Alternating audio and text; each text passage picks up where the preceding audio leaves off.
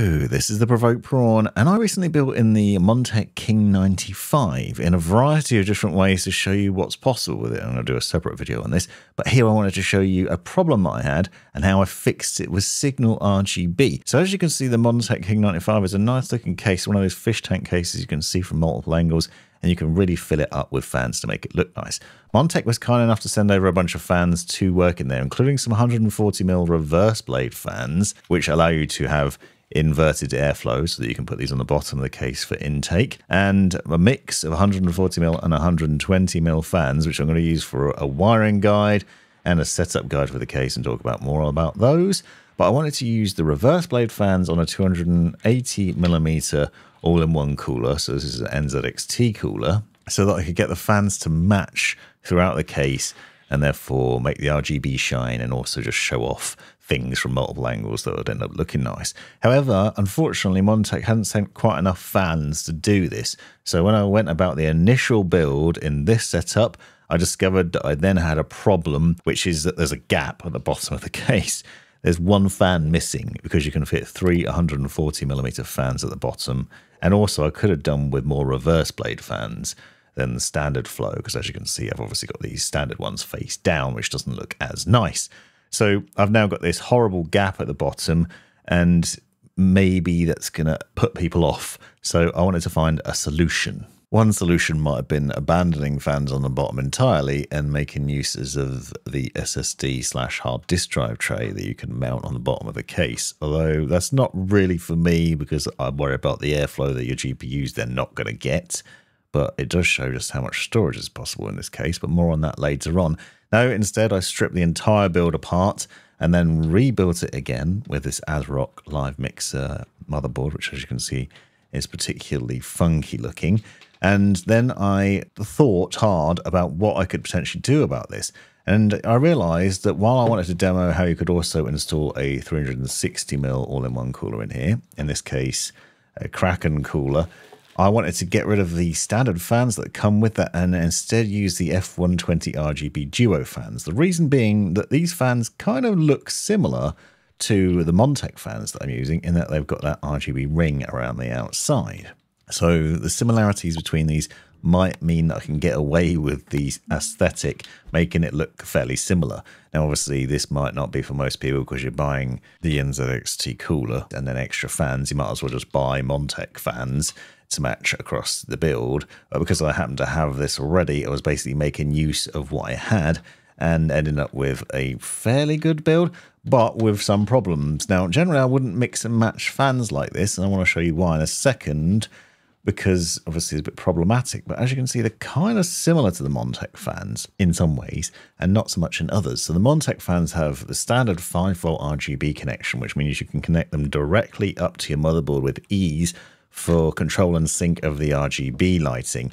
I'm going to have a separate wiring guide on these later. Also means that you can use RGB controllers like this Thermalright, where you just plug it in the 5V cable into that, and then you can connect that directly to your motherboard, so you can connect multiple fans to one controller and then control all the fans from your motherboard really easily. So I've done a separate video on that already.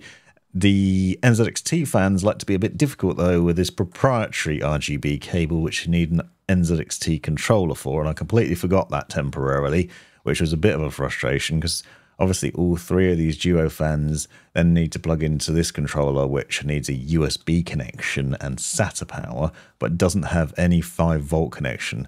So you can't then easily sync the RGB lighting from the NZXT fans and the Montech fans at the same time, because the NZXT fans require NZXT's CAM software in order to work. However, doing this did mean that I then was able to free up the rest of the fans and reposition them in the case.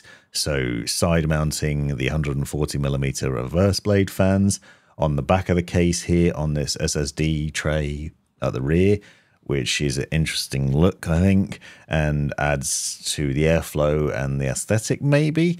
And for the bottom, I then used the 120mm fans mounted downwards so that they'd pull cold air in from below and blow it onto the graphics card, which is obviously preferable to put in the SSD and hard disk drive cage there instead. And that meant that I was then able to fill it up a bit nicer. Now, the keen viewer may well have also observed that you can also take the side tray and put it on the front in this case, so that you can actually have extra fans and choose between either glass or an airflow panel, which is pretty nice. And you can top mount a 360mm radiator, as I'm doing here. And that's what I want to demo, all the different things that are possible with this case, while also filling it up with as many fans as possible to demo that too. You can see once it's in, the fans maybe look close enough that I can get away with it in terms of the styling. And I ended up being pretty happy with it and how it came out, and reasonably confident that I could get away with it and maybe people wouldn't complain. But once I turned it on, it was immediately obvious that the RGB was not going to sync. You can see all the Montech is syncing up nicely, and even the Asrock motherboard lighting is kind of similar, but the NZXT one was stuck on white. I figured that maybe it was probably because I needed to install Windows, download Cam, and then see what I could do about that. But the problem there is that you can't get the two things to sync up with Cam software. I don't believe it's possible to do it. So now I'm stuck with 3 fans, look different. Now, in theory, you could set it to a static color, as I've done here in the 2 different softwares. So in Polychrome Sync and in NZXT Cam, so they're all set to purple. But SignalRGB is another alternative. So if you don't know already, SignalRGB is a free download which allows you to apply RGB effects to the things in your case.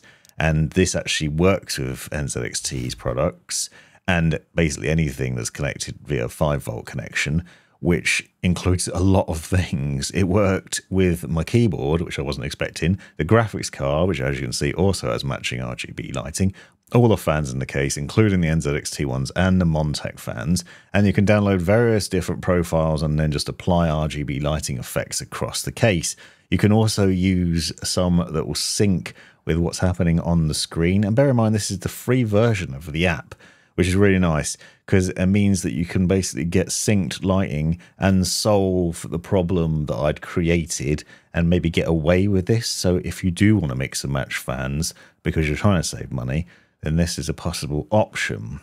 However, that should come with one pretty strong caveat, as it's not a perfect system. It has worked nicely with all the RGB things, but one of the things I noticed immediately when doing some benchmarks, and you may well spy if you're quick, what the problem is that the display on the all-in-one cooler was stuck. So as you can see, it's constantly reading 48 degrees on the CPU and 43 on the GPU when gaming and benchmarking, which isn't a bad temperature, but unfortunately the readouts are not working. And that's because SignalRGB requires NZXT's Cam software to be closed, which means that they're not interfering with each other. Makes sense, but what it does mean is that the display on the all-in-one cooler no longer works.